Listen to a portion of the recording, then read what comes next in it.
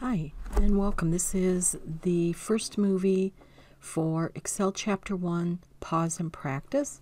So I'm going to begin by showing you how you get to the material.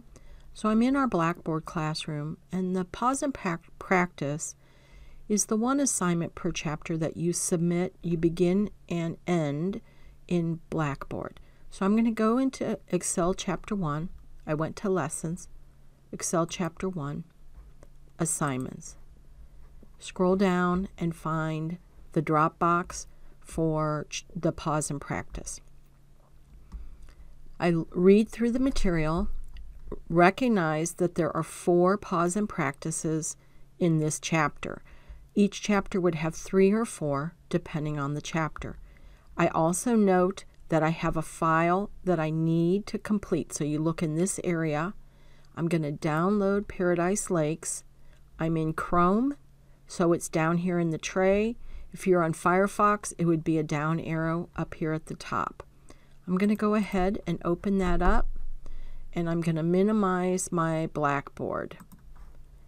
So now I have on my other monitor this file right here. So this is the Paradise Lakes. I'm going to enable my editing.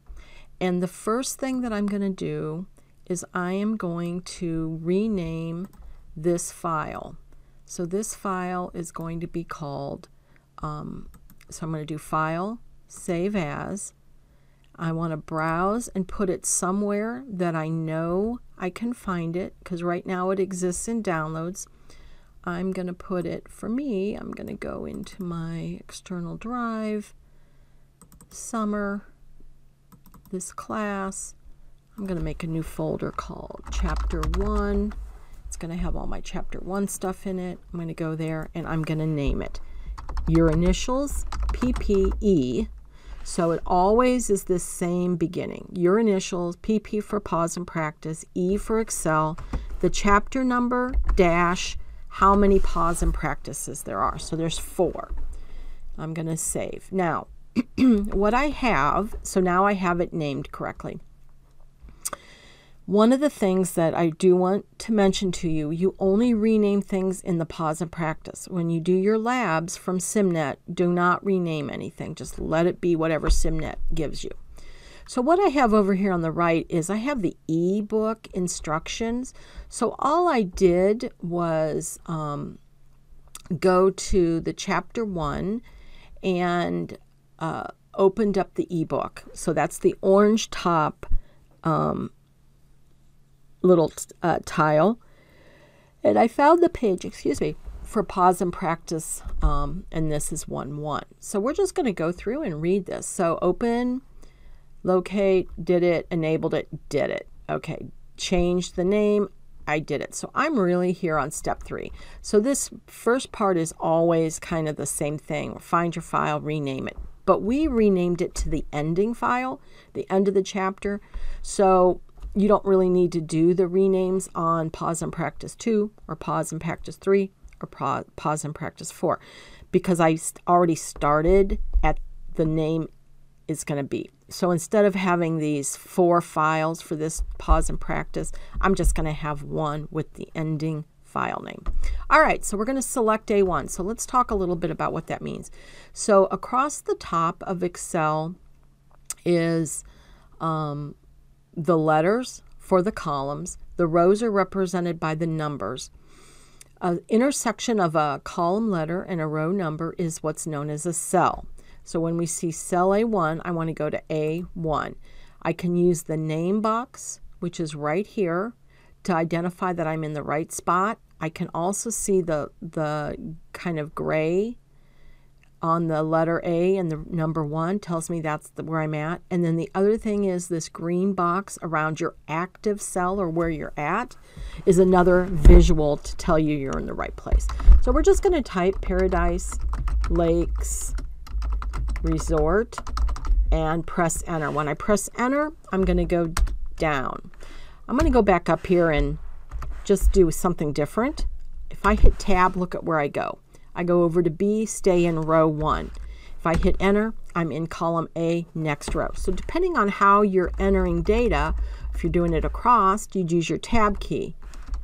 If you're doing a column, you use your enter key. Now let me try this one. Right here is the check mark. If I click on that, it accepts my entry and keeps me in the same cell. So there's 3 ways. Check mark keeps you there. Tab moves you across. Enter moves you down. So depending on what you want to do, you do either any of those keys. Okay, so we're going to go to A10. So I'm going to click in the cell A10. I verify, okay, I'm in A10. I'm going to type total and enter. So now I want to type this chart in. So G5, 6, 7, 8, 9. So for me, I like to type across.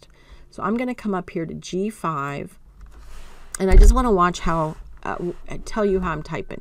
So I'm going to do 3075, whoops, tab, 3201, enter. And it's going to work like a typewriter, right? It's going to return to the first cell that I started hitting tab, and then it's going to let me, so 925, tab, 1050, enter, 682, tab, 564, enter, 375, 252, enter, 534, tab, 892, enter. Okay. You could have also certainly just did enter, enter, enter, come back up here, enter, enter, enter. But for me, I like to go across, and at the end of the row, I hit enter, and it takes me back, kind of like pushing your, you know, the typewriter back to the beginning of the next row. All right. So next thing, fill handle. What does that mean, fill handle? Okay. So you see this little box here. So one of the things you want to really always recognize is what your mouse looks like in Excel, right? So look right now, my mouse, which I'm bouncing all over the screen like a maniac. Okay, so see right there, I think it looks like the American Red Cross, you know, like you'd see.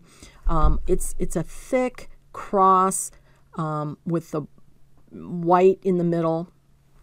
That is like you're ready. I can click drag. It's ready to do something, right? It's ready to select. Watch my mouse if I move to this green line. Okay, boom. It changed to a thin black cross with arrowheads on everything. So let me just type my name. Oops, I know how to type my name. So now if I click here, watch what happens when I get to that edge. Okay, so that is a move. When you see that thin cross with the arrowheads, it's a move. Now watch if I go to this little box at the corner. That's called the data fill. And I'm going to click on or move to it, and look, it's a thin black cross, no arrowhead. So I know I'm on the right spot. Click and drag. It filled in the data. So I'm going to undo all of that so I don't have it. So we want to use the fill handle. Now the fill handle does a couple things. It does that copy like you just saw me do, or it will actually fill in data. Excuse me. So if I click on Sunday, right, and I go to this fill handle, what do you think is going to happen when I bring it all the way across? Well, let's see. I'm going to go there and make sure visually I got the little box at the corner, the data fill handle, and I drag. And it's kind of like a little act of faith, right? So it's not doing anything. It's not doing anything. I get to halfway, boom. And look at what is in the tooltip. It's filling in the data series. So it took Sunday and it extended that series. So there's some series that it'll automatically do. So like January, February, March, you know, Sunday, Monday, Tuesday. Or let's say I have 1 and then I have, let me do 0 and 5. So I have a series. I have an increase of 5. If I use that and I go across, it will continue that series, that pattern of increasing it by 5. If I just do 1, 2, then I select both of them. So, and I didn't explain that, I'm sorry. Select both of them. My green box is around both. So I make sure I have the American Red Cross kind of a look. Hold it, drag, select both of them. It extends it by 1. So one of the mistakes that students make is they're here and then they end up here, right? You don't want that look. You got to be here. Because if I do that, it's moving it, right? Okay, so we did the data fill. And now they want us to make some mistakes, right? So B10, we want to get rid of this.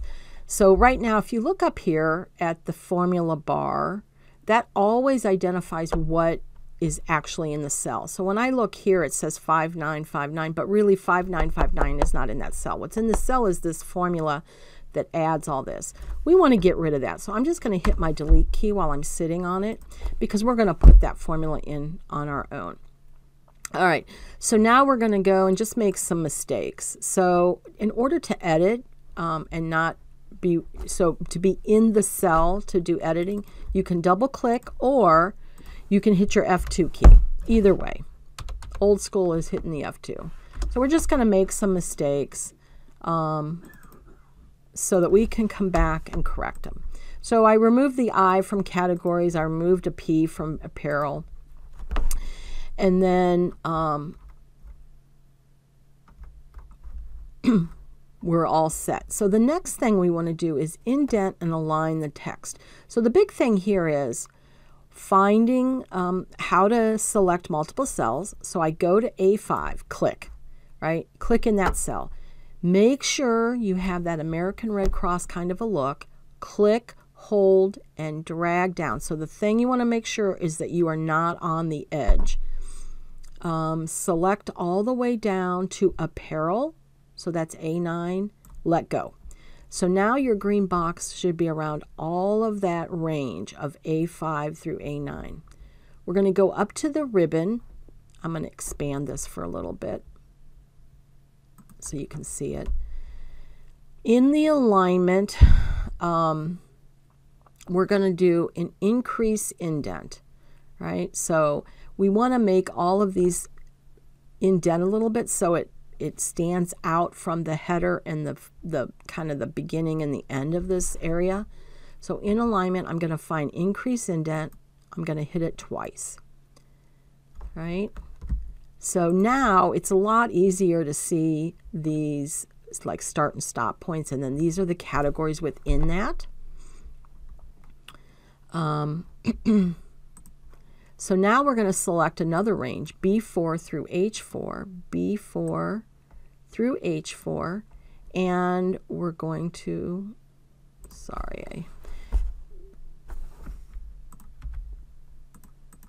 B4 through H4, and we're going to center. So we're going back up here to the alignment, and we're going to find right there.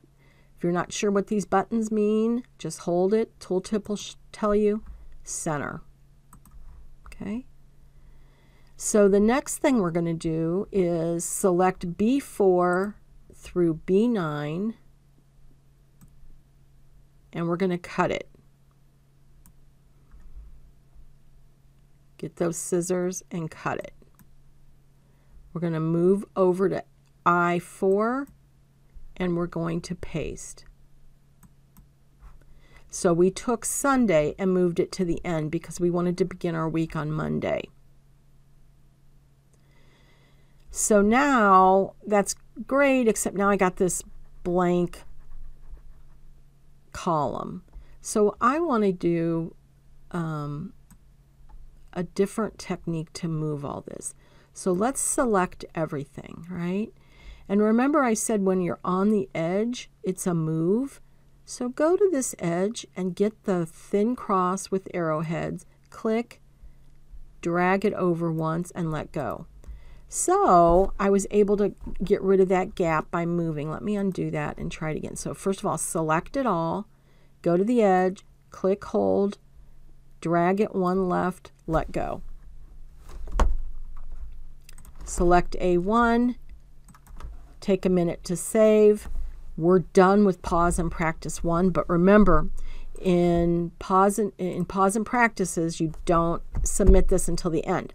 So I'm going to end this movie. We'll pick up on the next movie with pause and practice 2. All right, thanks.